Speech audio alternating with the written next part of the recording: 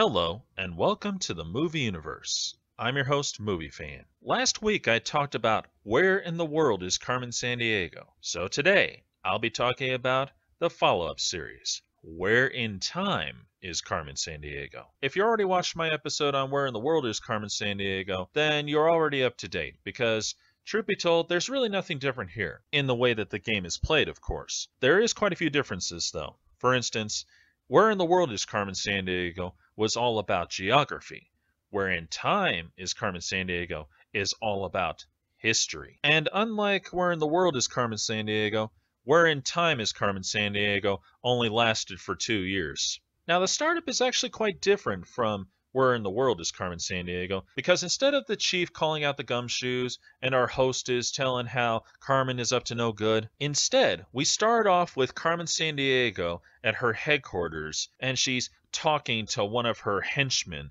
and tells them to go steal something historical. And they go and do it, and the chief and our host call up a new team of gumshoes, or time pilots as they're called in this show, to try to stop them. And you may have already noticed that Carmen Sandiego and her henchmen are actually played by real people this time, instead of the cartoon animation form that Where in the World is Carmen Sandiego actually used. Of course, the only thing is, the film quality for Carmen Sandiego and her henchmen are done in this blurry, semi-3D dial-up computer look.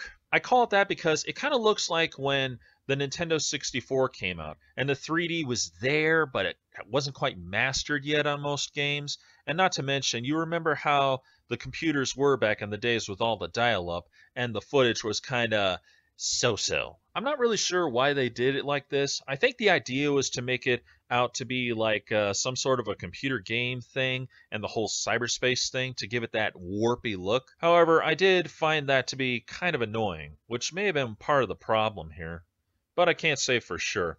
Anyway, the game is really very much the same as Where in the World is Carmen Sandiego. The time pilots are called up, and they have to answer a series of questions. And I'm sure you already figured out that they're already history related, and that's just round one. In round two, they have to try to get the object that was stolen back. But before they can do that, the villain that Carmen has called up puts you in a tractor beam to try to stop you, or tampers with the ship. Whatever comes first. It depends upon the season. So first you got to get out of that by answering a series of questions, and they activate a loot tracker beam to try to capture the stolen artifact. And then we come to the bonus round, where in this part you have to capture the villain and Carmen Sandiego. In this part, the winning pilot is given 90 seconds to answer a series of questions in several time portals that are posted by Carmen herself. They're all themed to a particular period of time, and all the questions are related to the stolen artifact. If the questions are answered correctly, the gates will open automatically, and they proceed to get the criminal. If they get through 2 or 3 time portals, they capture the villain. And if they manage to get through 6 time portals, they capture Carmen Sandiego. This was a pretty good show that taught kids about history. The sad thing is, it only lasted for 2 years.